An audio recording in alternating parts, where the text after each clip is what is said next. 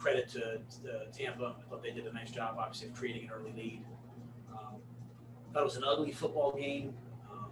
Obviously, not happy about our penalties, not happy about our turnovers, and with all that being said, 9 penalties, four giveaways, and we have, it's a one-score game in the fourth quarter. So, we have to find a way to overcome that and build off of the competitive nature that we seem to have.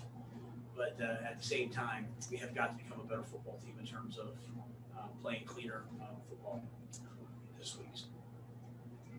Matt, what can you tell us about Christian McCaffrey? I don't know anything right now. I know he came out. He came out in the first quarter at one point, and then just at the end of the game, they said he was out with a lower leg injury. I haven't seen the doctors yet to tell me where he's at. They said he was down, and we went like the rest of the way. Matt, do you know if the first quarter deal with him was the same injury? You know what? I don't know that. He went down, and then he said, he was right back. So, they literally just tell me up or down. I'm sorry, I don't have more information than that. But that's, I guess it was third down. He pulled himself out, and then was quickly back in. So, going at the end, they just said he was down, and we just rolled the way. Now, were the turnovers just the difference in the game today? Yeah, it was turnovers and, I think really, really costly penalties. A bunch of third down stops that hurt us.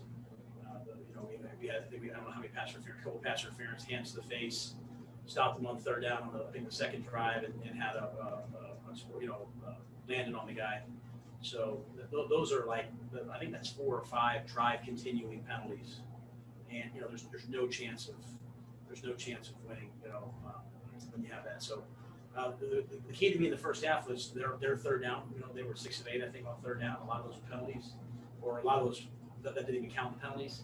And I thought we got played a lot better in the second half on defense. They got put in a tough position to win, and the first drive they went out and answered the call, held them to a field goal, and then kind of at the very end of the game, 7-point game, they're selling out, running through gaps, and just unfortunately sprung loose. But had a chance to win the game. Matt. Hey, Matt, Steve Reed from the AP. How difficult a decision was it to whether to go for that onside kick or just kick it away, given your defense had played better in the second half?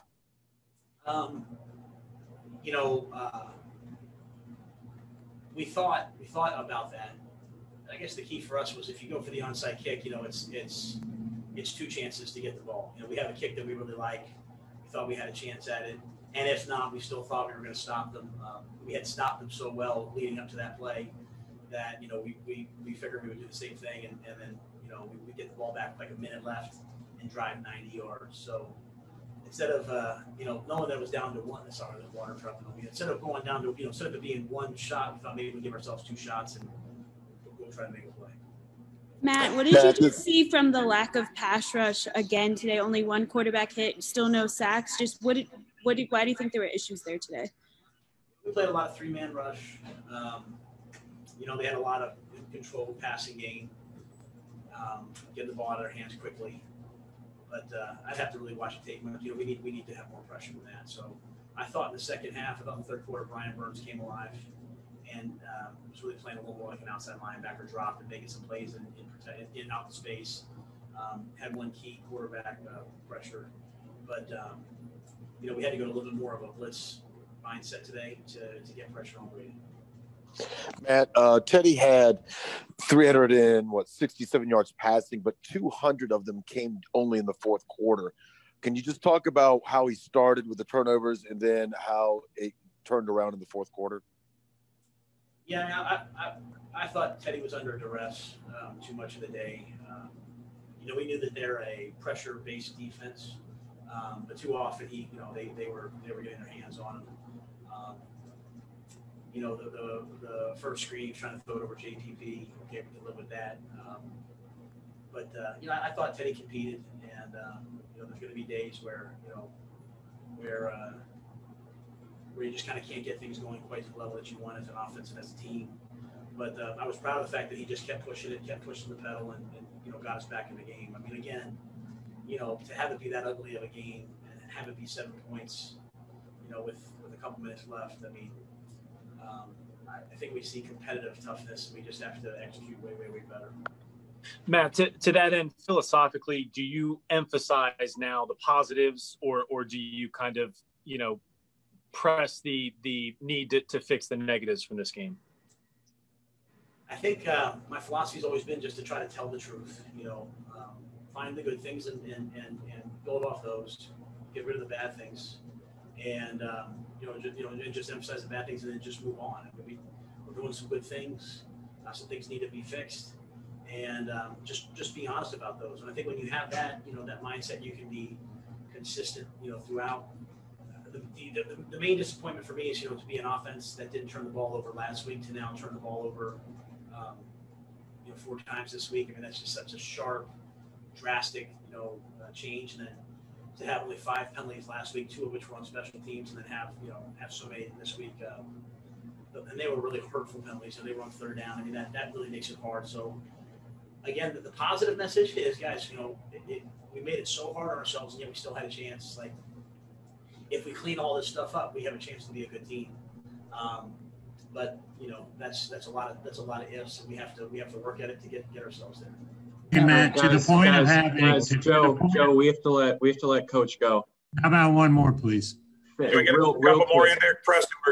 We have to get him going. Joe, you can ask your one question, then we'll end it. You were talking about Matt having a chance at the end, even after the onside kick. What happened with the breakdown on the long Fournette touchdown? Yeah, I mean, we're in the same defense we were playing last week against the Raiders. I mean, it's all one gap. I mean, we stopped them last week. It's a simple inside play. The ball split. I can't even tell you I can't even tell you who got out of their gap. It's all one gap football. I mean, it's all it's almost it's one of those deals where you're like, it's kind of impossible for that ball to get through there. But credit to them, they made the play. But the chart, basically on the chart, Joe, if we had 2 timeouts, you get the ball back. You have the ball back with a minute left, right? And no timeouts, but still a minute left, and that's what Teddy's good at. So, that's why we went for the onside kick, because you knew you were only going to get it back with a minute left, no matter where you were. But that was the thought process. And so for that ball to split, obviously was kind of a dagger. All right, Coach, we appreciate you taking the time. Let me answer David's question. Okay, go ahead, David. Yeah, thank you very much, by the way. You've been really high on Mike Davis all preseason. What did you see out of him that gives you encouragement moving forward if you have to be without Christian for any? Well, Mike's a good player. We know he's a good player. I thought he caught the ball, and made got turned up and made some good plays.